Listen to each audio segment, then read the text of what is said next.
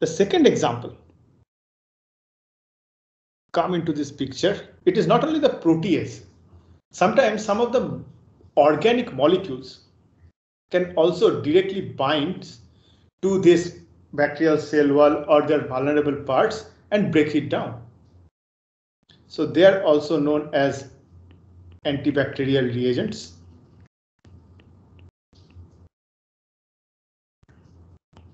And from the time of Alexander Fleming, we actually started producing a huge number of them. And one of them, which I'm more interested to discuss here today, is known as vancomycin. Those who are very much interested in the organic chemistry can go back and look into the structure of vancomycin. I'm not going into there. So the important thing was that this vancomycin was a very strong antibacterial reagent. And most of the bacteria are actually failing to it. In the terms of pharmacology, it says the tolerance level. The tolerance level was so important over there that even with a very small amount of this vancomycin, the bacteria were dying. And then they figured it out that the bacteria are not willing to let the fight go. They are trying to give a fight such a way that they can still survive in the presence of this strong antibacterial reagent. And during a study, what some of the researchers found that they started changing some of the amino acids, especially D-aspartate or aspartic acid and D-serine. These two amino acids, they actually started changing. So you can remember the aspartic acid, it is actually having a CH2COOH or COO minus group present over there, and serine is CH2OH group. So you can easily see they're actually having some polar groups present over there, which is obviously going to play a huge role during the molecular recognition of this vancomycin to the particular position of the cell wall. And what bacteria are doing, they are actually changing it to the L to D amino acid. And as they're changing to L to D amino acid, they're changing the overall three-dimensional orientation of the molecule with respect to the vancomycin. So the vancomycin still comes and it knows like which of the distances or which of the bonds I have to interconnect with. They cannot find all the groups in the proper position. And once it cannot find all the groups in the proper position, it cannot affect the antibacterial reactivity. And by that, its antibacterial reactivity actually goes down. And that has been found that this tolerance level means if your tolerance level is high, that means you can survive even with a high concentration of antibacterial reagent. And it is found that once the bacteria evolved with these D amino acids, their tolerance level actually goes up.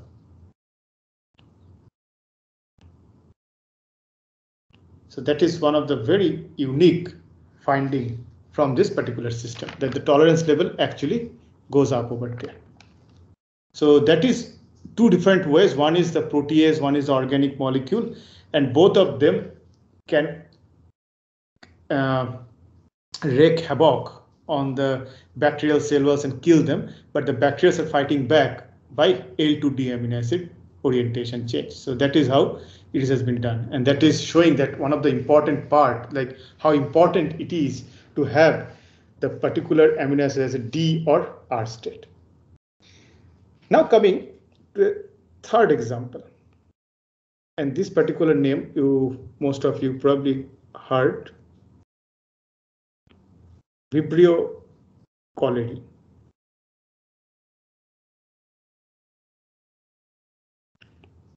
So this is actually the bacteria which actually triggers the cholera among us. So this is the bacteria, and this bacteria has two different phases.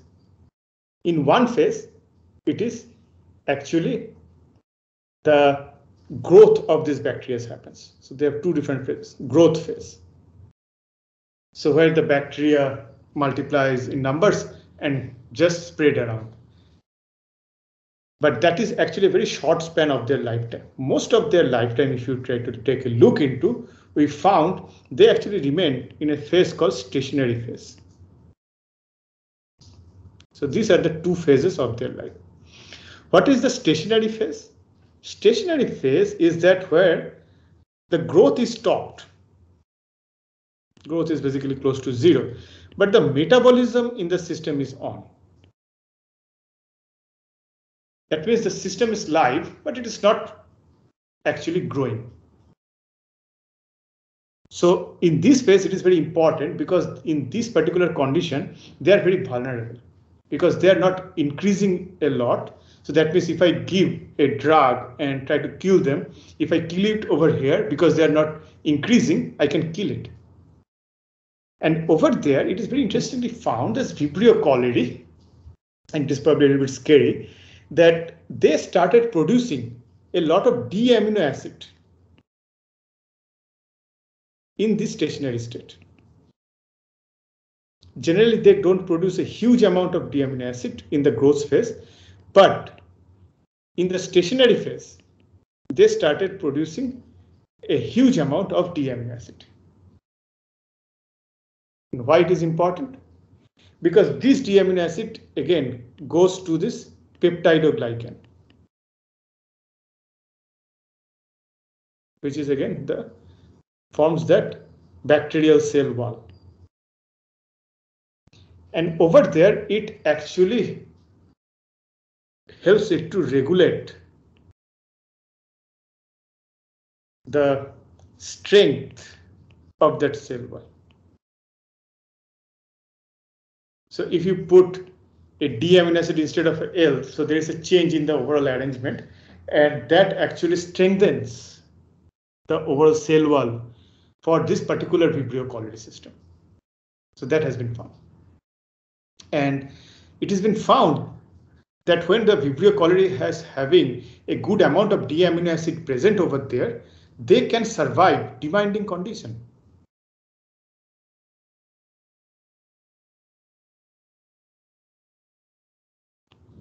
So what is the demanding conditions we are talking about or we are interested in? The demanding conditions we are more interested over here is called low osmolarity. So what is osmolarity? Osmolarity doesn't generally means that when you have a particular ion or a molecule present in a solution. So it is kind of an idea or a parameter that actually gives you an idea how much concentration it is actually present. Okay, so it is somehow connected to this molarity, all those things. So take a look into what is osmolarity.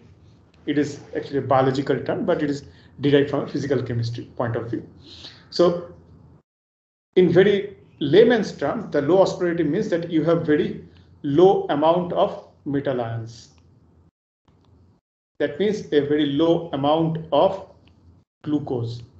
And both the things are very important, glucose, metal ions, because they are the metabolite by which a living system can survive. And what has been found that this bacteria, when they actually goes to kind of, you can say, in a stationary phase where it is not growing, just munching up whatever it is available around it. So for that, they actually change it to D amino acid so that they can even survive at a much lower availability of the metabolites. So their survival instinct is actually kicks in and they can survive this particular kind of, I would say, the starvation period. Even at a very low food for them, the metal ions and glucose are the food for them, they can survive. And one of the factor that is actually affecting it, one of the critical factor, is the presence of this D amino acid.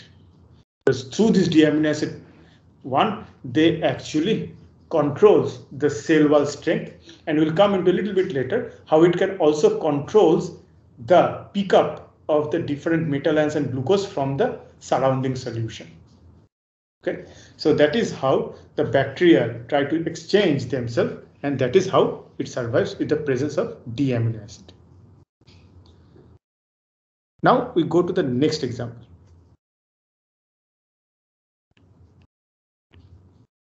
Example D, fourth example. So we are talking about bacteria. So we'll continue that. Don't worry, that is the last time we are talking about bacteria. So it's not a biology class. We'll come back to chemistry very soon. But some fun facts about bacteria. So when we talk about bacteria not only can have two different phases, that is the growth phase and stationary phase, but it can also have two different lifestyle that it can survive. One of them, you already probably learned this term called planktonic. You all heard about that. Like, what is planktonic? So you have all heard about plankton. They're like very small amount of bacteria, especially the blue-green algae that is surviving on the surface of the water and produce the huge amount of oxygen through photosynthesis. So most of the oxygen coming to the earth, or most of the carbon dioxide that is getting bound in the glucose, is actually done by this planktons, and mostly which is known as the phytoplanktons if it is doing this kind of photosynthesis, and zooplanktons if it is having more of a animal kind of behavior. Anyways, so plankton behavior mostly is that they are surviving in very small families. So like not more than a few number of bacterial cells are sticking together. So that is called the plankton. So what is the advantage of that? That means they can move around very easily. However, the problem is in this particular lifestyle that you are much vulnerable. Anything can come and kill you because there is no other thing present around you to save you. So all of you probably heard this story that you stick together to fight together. And that is what exactly also the case for biology and bacteria. They follow up another system which is known as the biofilm. What is biofilm? No, nothing to connect it with the Bollywood movies. Biofilm is that they actually colonize. They colonize in such a way that it creates a layer of bacteria around them. And that comes like a film structure. And that is known as the biofilm. And what is the major ingredient of this biofilm formation? Again, the common ones that you can expect: protein, the polysaccharide, that means the carbohydrates basically, and even something called extracellular DNA. That means the DNA that can be surviving outside the cellular system. And all these three things and some other molecules also come together and create this film, which actually gives an extra protective layer outside the cell wall for the survival of the bacteria. And this is very crucial, this bacterial biofilm, because that actually very important for the survival of the bacteria against what it is called the environmental threats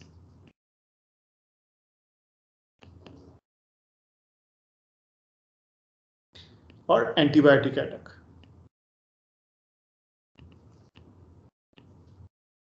So that is what the biofilm is very important about. So this biofilm is also very critical for our day-to-day life. Why?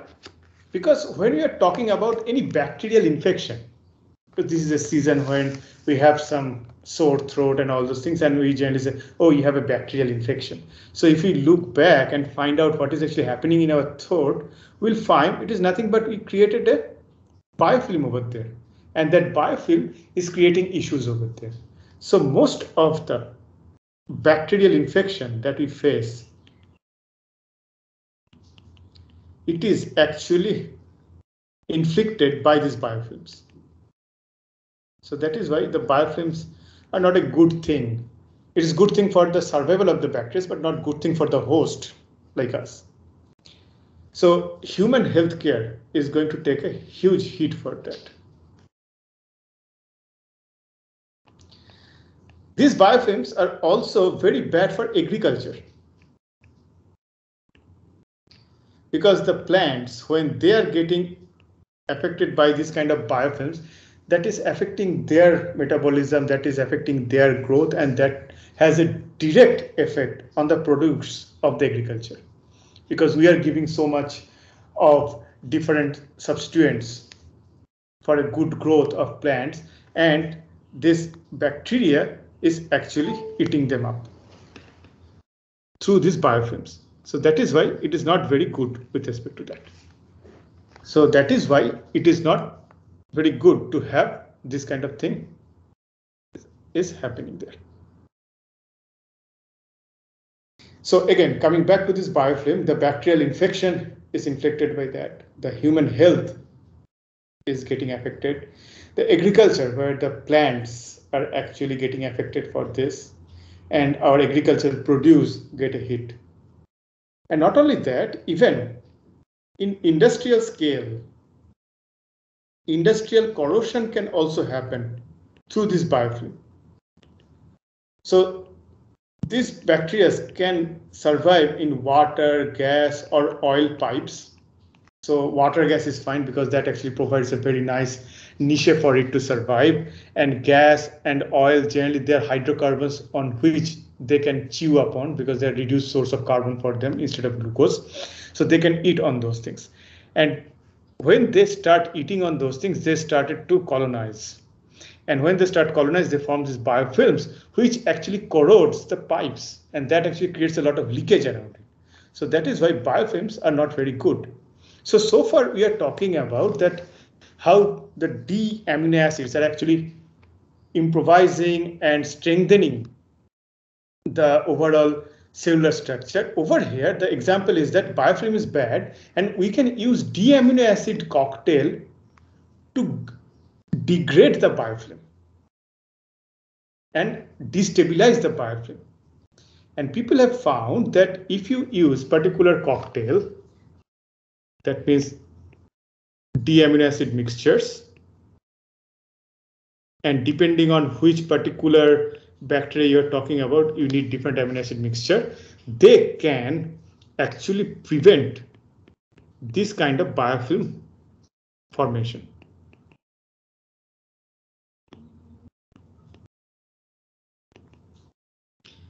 And there's a huge controversy actually how it actually happens, because okay, I give a D amino acid and magic, it stops the biofilm formation. But as a chemist, it comes to our mind like, okay, it works, but how? And that how it actually has two different answers. So I'll give you one by one. First answer was this D amino acids actually goes through the system and forms as an integral part of the biofilm, whatever the biofilm is there. So it tried to form that thing. So it is going to, sorry, I shouldn't say biofilm, I should say cell wall. So it started to form this cell wall on the outside. And then the two different cell walls from two different bacteria is going to combine together. And for that, they need something called anchor protein, which is going to bind two different cell walls from two sides. Now what happens once you have an L amino acid over here that is binding fine. So these are all L amino acids. But at the same time, if you able to inflict a few more D amino acid over there, then what happens? So again, the same cell wall, we have a lot of L amino acid, and then say I have a few of the D amino acids. And as it becomes a D amino acid, this anchor protein cannot come and bind pretty well. Why? Because over here, look into that. These are the protein. This is cell wall interacting with a glycoprotein structure. So they need some molecular recognition over here. And because you change some of the L to D amino acid, now it cannot recognize it properly. And that is why this anchoring part doesn't work very well. And unless you put the anchoring, this anchor protein is kind of like the adhesive, which actually binds everything together. It is not working properly. And that actually shuts down the biofilm formation. That is explanation number one. The second one is actually almost having the similar idea, so that This D amino acid are actually playing a role over there. But the D amino acid, how they're coming into there, that is actually debated. So they say the D amino acids, when they put there, they actually even affect the machinery which actually creates protein. And by that, it actually affects the overall structure of the cell wall. And then the same story follows that the anchoring protein doesn't work. Yes, Rajdeep, you have a question. Sir, just for my question, sir, are you sharing the screen because I can't see anything sharing?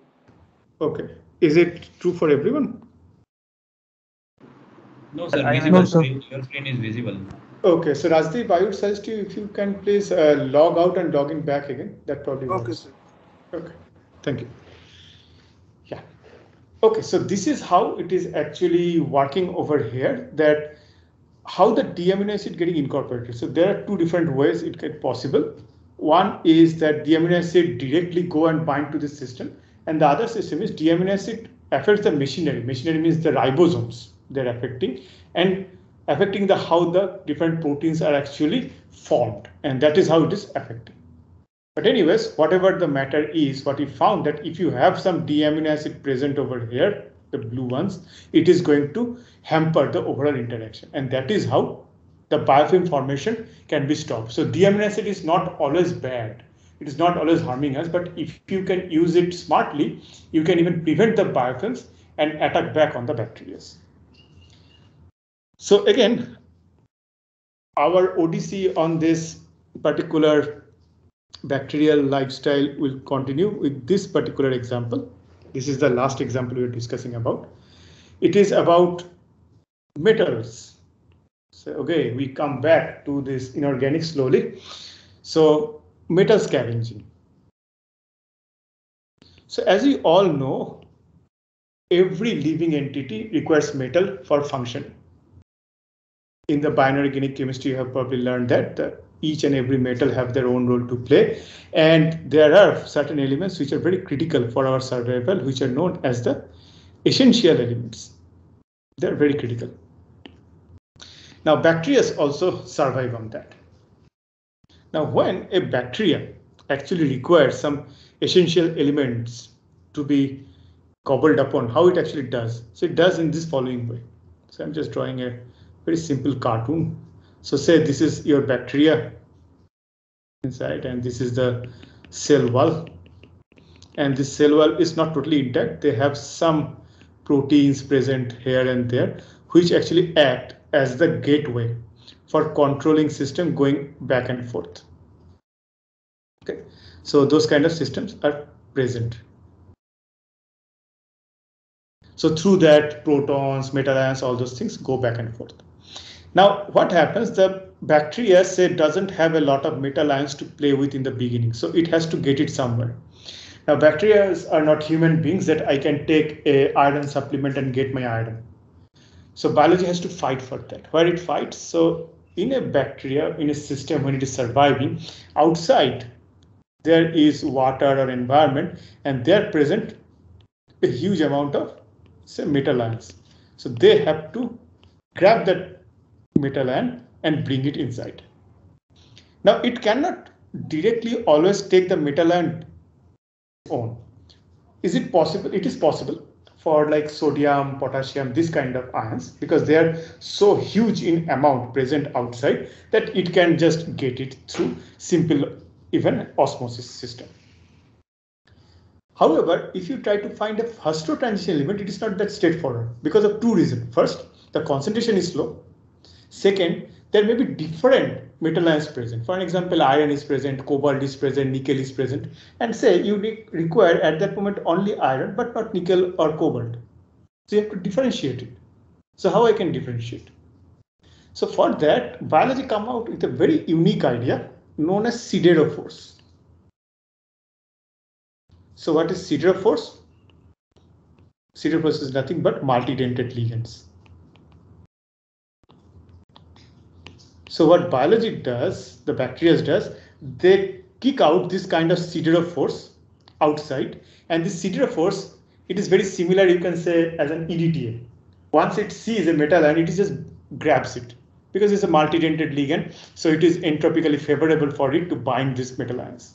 So once it binds it, it changes a little bit the overall property of the ligand. Obviously, ligand without metal, with the metal, the properties will be different. And this bacteria at that time gobbles that siderophore with the metal inside it. So first it sends the siderophore without any metal. So I'm putting it, say, in blue. So siderophore without metal.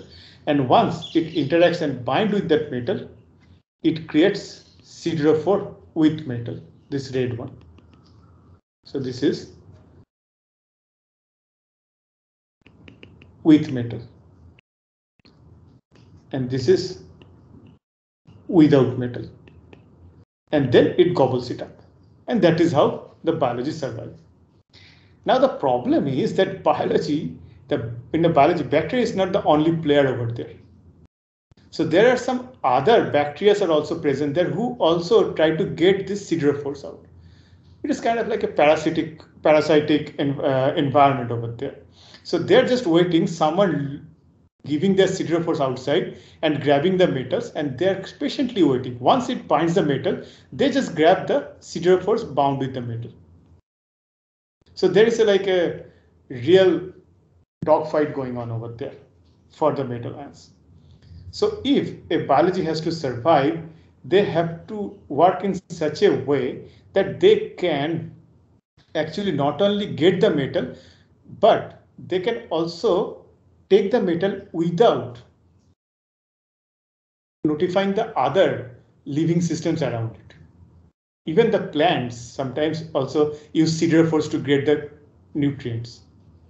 So it has to fight with a lot of things. So that is how the siderophores are important, and it is very much important for the life. So over here, D amino acid can have a huge role to play. And for that, I am going to give you an example how it is going to happen. So over there, I'm going to show you an example of a particular siderophore known as staphylopine.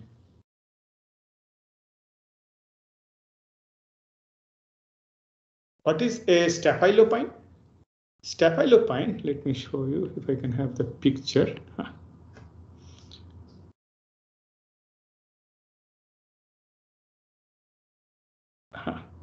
So this is staphylopine, this molecule present over here. So you can see to it, it is actually a multi-dental ligand with a lot of carboxylic acid groups and all those things present. And if I ask you what are those things, actually, you can see it is actually derived by amino acids. For an example, this portion over here, this is derived from histidine. This amino acid over here, you can see it is derived from alanine. So this kind of staphylopine, which is actually nothing but a siderophore, which is made out of amino acid systems.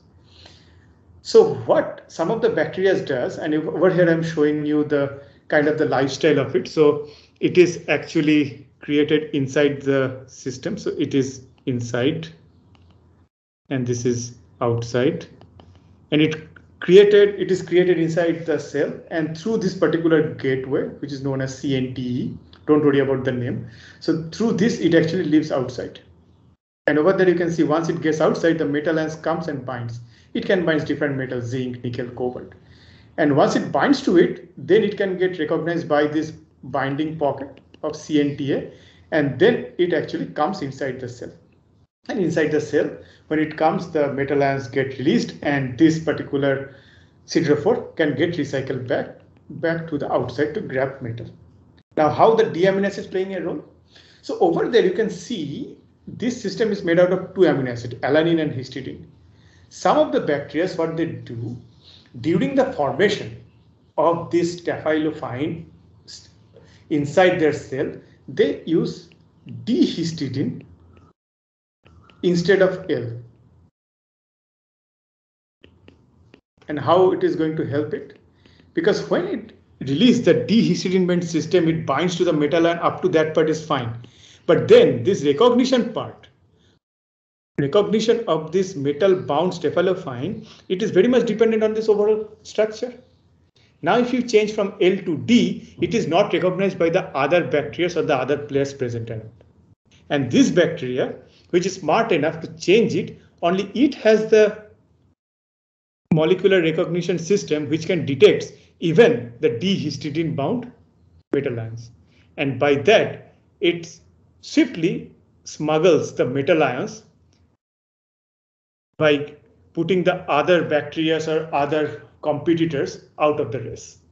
And that is how the bacteria are using this D amino acid, L amino acid mixture very specifically to play out different orientations. And that is how it controls the metal ion scavenging and surviving in very demanding conditions. So these are the 5 examples we have gone through today. So I hope that you probably recognize that how important the D amino acid is, and that is mostly coming from the molecular recognition part of it. It is not only helping it to fight against the protease, it helps it to fight against the antibacterial reagents. Sometimes it also helps it to form a very strong cell wall to survive, especially in the which is called the stationary phase of the bacterial life. And we also found that it is not only the bacteria are using it, it is also the human beings also learn and use it against the bacteria by disrupting the biofilms. Because biofilm formation is very much dependent on which amino acids you are using. And if you use particular cocktail of D amino acids, that you can actually degrade the particular biofilms. And also we learned how the metal scavenging can be also controlled by this important use of D amino acid. So later today, I will share a paper with you where you can look into and find out how the different roles of the D amino acids have been revealed by the scientists all over the year and how many different interesting roles it actually plays.